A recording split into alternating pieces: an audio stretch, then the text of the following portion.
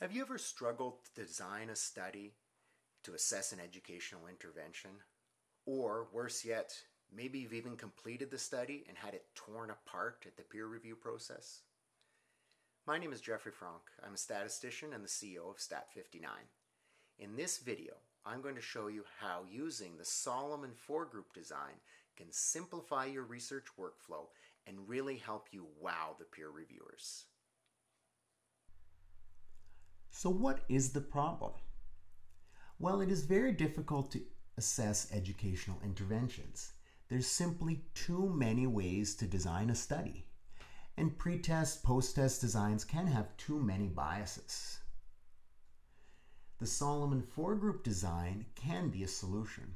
It is a simple and robust design. It uses a pre-test and a post-test and has been in use since the 1940s. It's very well documented for use to assess treatment or teaching effect. And it randomizes the participants into 4 groups. Group 1 gets the pretest. They get your teaching intervention, whatever that may be, a teaching course or a simulation or a teaching curriculum, and then they get a post-test. Group 2 gets a pretest. They do not get the teaching intervention, and they get a post-test. This is a type of control group. Group 3 does not get the pretest, but does get the intervention and the post-test. And Group 4 gets only the post-test. Once again, Group 4 is a type of control. And then, what do we do next? Then we move on to analysis. And this is where the Solomon 4-group design really shines. In the first part of the analysis, we will compare Group 1 to Group 2 to assess for treatment effect. So here you're comparing the pretest and post-test scores and seeing if there's a difference in the intervention group and the non-intervention group.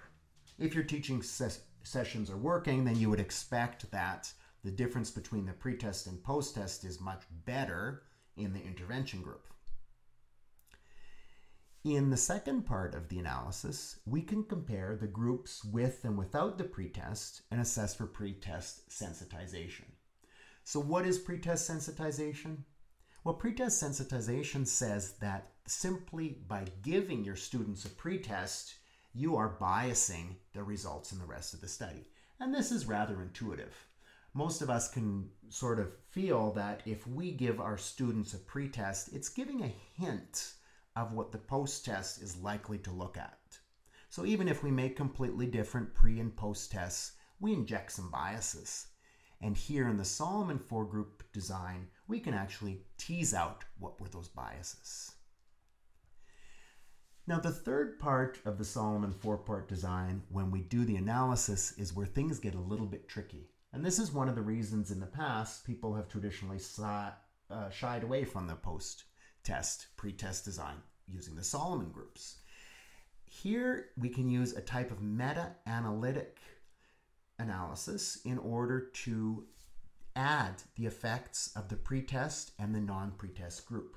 In effect, we can combine all 4 groups into a single outcome measure. And this is what allows the Solomon 4-group design to give us the advantages of looking for pretest sensitization while at the same time maintaining the power of a pretest post-test design. This can be a little tricky, and in fact is one of the reasons why people shy away from this test.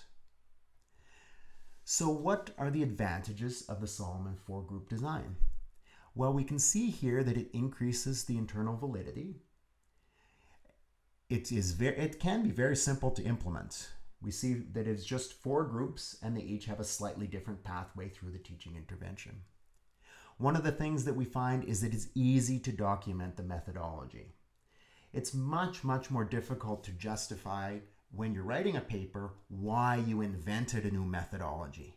In this case, it is simple to say this study follows the protocol of the Solomon 4-group design. And then lastly, as we talked about, this study allows you to assess for pretest sensitization. So we saw in this video that the Solomon 4-group design is a really simple and robust way to look at the effect of an educational objective. So in the future, instead of struggling to create your own study design and then later having to argue with the peer reviewers about its validity, why not try the Solomon 4 group design? Simplify your workflow and amaze the peer reviewers. My name is Jeffrey Franck. I'm a statistician and the CEO of Stat59. If you would like to learn how the Stat59 web app can simplify the design, analysis, and reporting of your next study, please head on over to our website at www.stat59.com.